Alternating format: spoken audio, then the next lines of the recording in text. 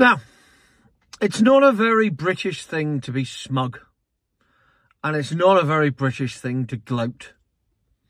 It's frowned upon in these circles because that's just not cricket. However, I'm Cornish. I'll do what the hell I like. And I am as smug and as gloaty as anyone you've ever seen. I am Gloaty McGloatface today. Have you seen the front page of the Times?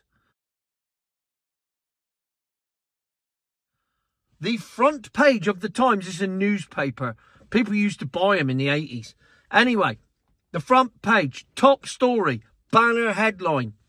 EVs don't go as far as manufacturers say they do. What car have carried out numerous tests and discovered that the range that the manufacturers say is not the range you get? 12 months. No, longer than that. 17 months I have been banging on about this. How the range is not the range and it's a load of bullshit and it's way less than it should be. And all the time, milk floaters and evangelists, I quite like evangelists, it's quite good that. Not one of my lines, but still a good line. They've been banging on going, oh, you just don't know how to drive it properly. You're not driving it properly. You need to drive it 55 miles an hour. Then you'll get the maximum range as per the manufacturer. And you drive it this and you keep putting the air conditioning on and you keep using the car as it's meant to be bloody used with the facilities put in the car in the first place. But don't worry about any of that. You don't know what you're doing. You can't drive milk floats. Thousands of times I've been told that in the last 17 months. Absolutely thousands. And I've said every time, all I do is get in and drive it. You can't go any wrong with it. There's no gears. It's forwards and backwards. That's it. That's all there is. There is nothing else. So you get in it, you drive it. And you drive it just as you drive any other car. And if it doesn't perform like it should, then whose fault is that? Well, it turns out that the manufacturers, when they predict the range of the car, they do it in a laboratory condition. They do it in the warm. They do it with everything turned off. They do it on a rolling road. They do it at 55 mile an hour, accelerating so very gently. In the words of what car? You wouldn't get away with it on the roads. Well, milk floaters do try and get away with it. That's why they're all driving at 50 mile an hour on the motorways all the time. So the manufacturers are deliberately manipulating the figures to make them look better than they are. That is in the survey. It was never in doubt in my mind, but for some reason, if you bought one, you had to believe it, because otherwise you'd have to admit you fucked up. So it turns out that according to what car, it's 18% is the average difference in the range between what the manufacturer says and what you actually get in the real world. So on 150 mile range, that's about 27 miles. So it would make it 123.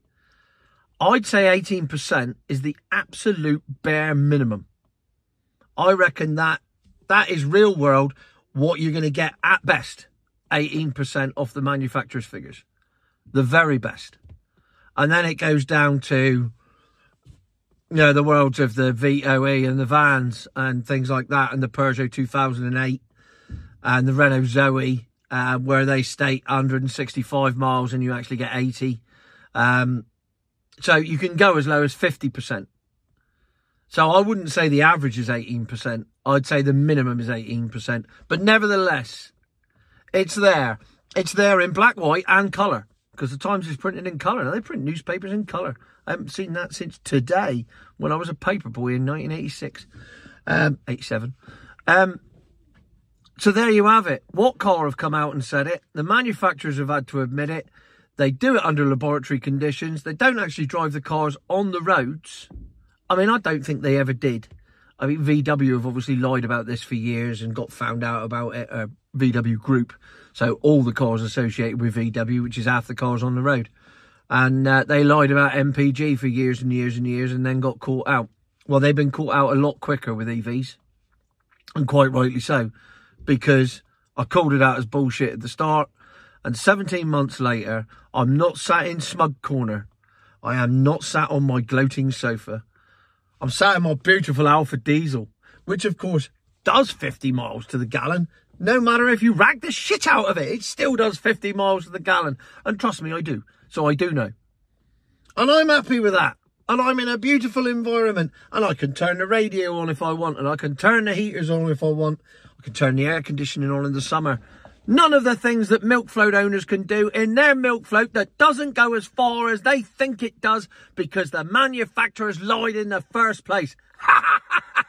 Get in! This is a victory for me. It's a victory for Jeff. It's a victory for McMaster. And it's a victory for everyone that said, that's a pile of crap. And we got told that we were thick as shit and we didn't know what we were doing. And it turns out we were right all along. So, yes, I am incredibly smug and I am incredibly gloaty and I am incredibly proud of the fact that I spotted the Emperor's new clothes before a lot of other people did. And all I did was record a little video on Facebook. That's where it started. I did a video on Facebook, put it on Reels, and it's got 1.6 million views. So there must be something in it. And obviously now I got a YouTube channel. And it's doing all right. Thanks very much. Thanks for everyone for watching. But you wouldn't be watching if I was talking shit. So I must be telling the truth. Or at least partially the truth. Some of the time. What was it, the American politician? Yeah, all of the truth some of the time and some of the truth all the time. Not all the truth all of the time. Well, I do try. Because you don't need to make it up. As I've just proven. You don't need to make it up. It's there. It's real. And now it's been proven to be real. So I never needed to make this up. I never needed to bullshit. All I had to do was tell the truth and keep driving the cars and telling the truth. And at the end of it, vindicated doesn't even come close. So thank you to everyone that supported me and believed what I was saying. Thank you to everyone that criticised me. I don't expect an apology. I don't expect anything in writing. You know, I'm sorry that you were wrong and I was right.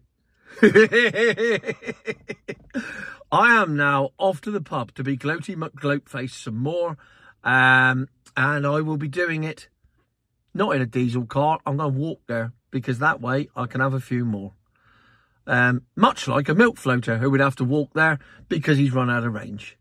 Future my arse.